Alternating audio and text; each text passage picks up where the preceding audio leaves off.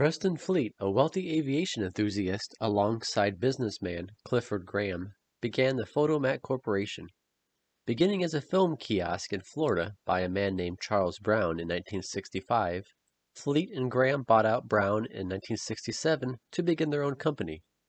Graham remained president while Fleet was vice president. They were both company-owned Fotomat locations as well as franchises.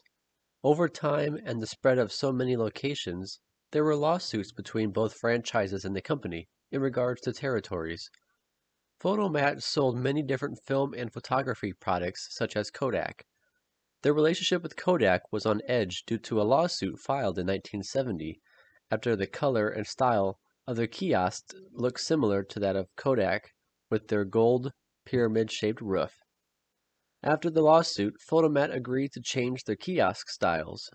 In 1971, Fotomat became a publicly traded company. Also in 1971, Graham was ousted from Fotomat for allegedly misusing funds for his own gains, such as purchasing a large yacht as well as an estate in New Mexico formerly owned by Bing Crosby.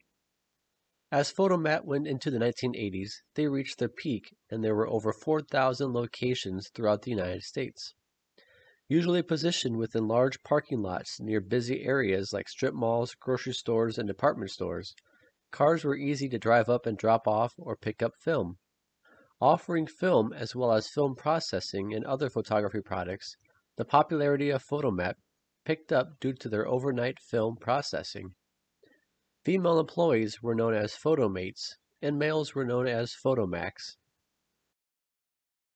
Fleet sold his shares of Fotomat in the early 1980s, and Konishiroku Photo Industry Limited acquired the company, in time for minilab industry to explode while Fotomat overexposed themselves with so many locations.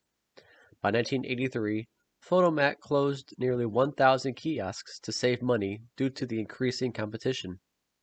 Many stores were now offering mini-labs, which were only 1-hour photo development labs that made Fotomat's overnight processing seem slow.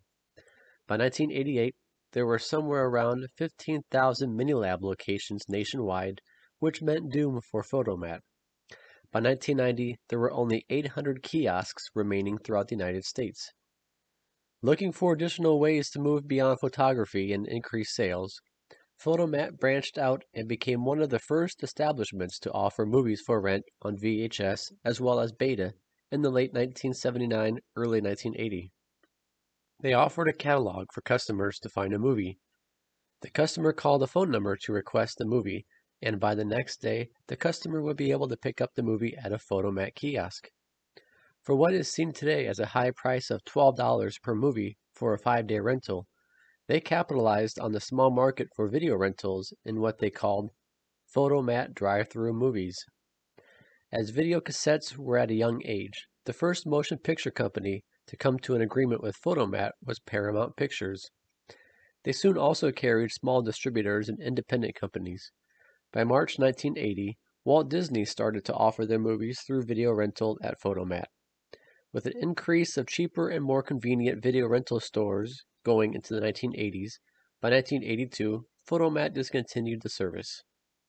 As technology of cameras and the introduction of digital photography, the need for film development instantly decreased, and Fotomat created a website to attempt to move into the new photography age. By offering customers to edit and store their photography, the website closed by late 2009. Fotomat was eventually sold to Viewpoint Corporation in 2002. Preston Fleet died of cancer in 1995. Clifford Graham, on the other hand, was accused of fraud for promising he could turn sand into gold during the mid-1980s.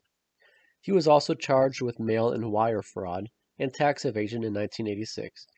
If guilty, he could have been sentenced to 104 years in prison with a fine between $100,000 and $300,000.